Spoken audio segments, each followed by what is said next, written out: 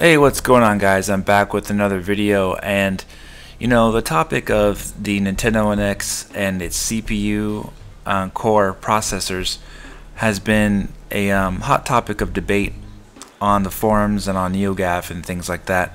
Now, while myself personally, I have thought that the Nintendo NX would use a x86 architecture, it's not out of the realm of possibility that the NX could use an ARM processor. An ARM processor is something that has been used in the past, like on the Wii U and Wii systems, as like a coprocessor to do like extra functions of the operating system and things like that. However, the advancement in technology for ARM processors in general by AMD has really advanced the technology to make them more efficient, all while increasing their performance. Now, I've researched these brand new ARM processors that AMD has, and the one they released a year ago is called the Cortex A72, and this can be in an 8-core processor form.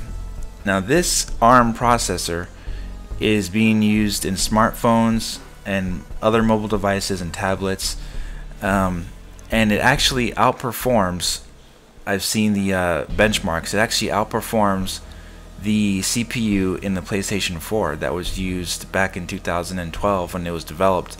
The Jaguar CPU architecture that the PlayStation 4 uses is 8-core. However, the Cortex A72, which came out in 2015, actually outperforms the PlayStation 4. So what's interesting about that is many people think that an ARM processor, since it's different than the x86, would make it really difficult for developers to port games in between an x86 architecture to an ARM architecture. Now, that's actually not true. What is true is the power and performance of both need to be similar, and the language of the code these days is being compiled by developers in their own code compilers, where they can transfer a code to another code by using a specific compiler that recompiles the code in order to run on an ARM processor from an x86 architecture. And they actually have these widely in use right now, seeing as they're porting games that run on iOS and Android onto things like Steam, for example, on your PC. They have to use code compilers to do that, to recompile the data to run on a PC, for example. So porting in between ARM and x86 is actually a non-issue. Many people thought that during the PowerPC days that porting between the PowerPC architecture and the x86 architecture was really difficult. That actually wasn't quite the case. With the Wii U, the design of the system itself, the motherboard, the SoC of the system was designed so differently. It didn't have anything to do really that much with the PowerPC architecture. It was the way the system was designed to use the CPU in conjunction with the graphics card and the memory and the extra ED-RAM that the Wii U had. In order to get the full benefit of the Wii U, developers had to basically make the game tailor-made for the Wii U, which didn't port very well to an x86 architecture. Now, with the ARM processors, that's a non-issue, since all it is code recompiling. So if the NX has an ARM processor, the processor could be used on the handheld device and on the NX console, for example, as one chip, like we were kind of discussing before, one chip being disabled, part of it disabled, while the console version could have the full chip in operation. That's one theory that I have, and other people have the same theory too. Whether or not they would do that, it remains to be seen, but it would definitely save them money in the long run, and they would have a processor that is actually more efficient and has better performance than the PlayStation 4 at a low cost, because the PlayStation 4 right now is based on 2012 architecture and is, some of the games, as you've noticed over time, are taking a lot on the CPU.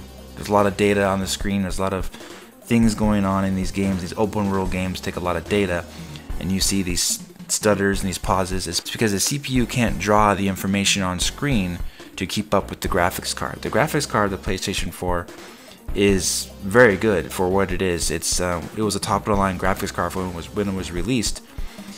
It's just the CPU is clocked so slowly that you're seeing a lot of these new games have a lot of frame rate issues and hitches and slowdown because the CPU simply can't draw the information on screen for the graphics card to fill in.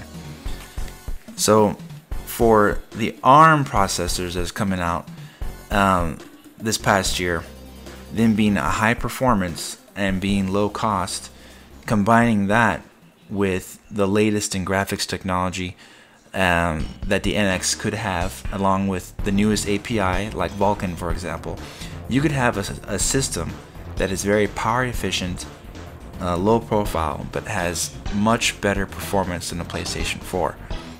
So that's something to look out for. AMD did announce they had some custom design wins as far as x86 and even ARM processing. One was for gaming, another was not for gaming.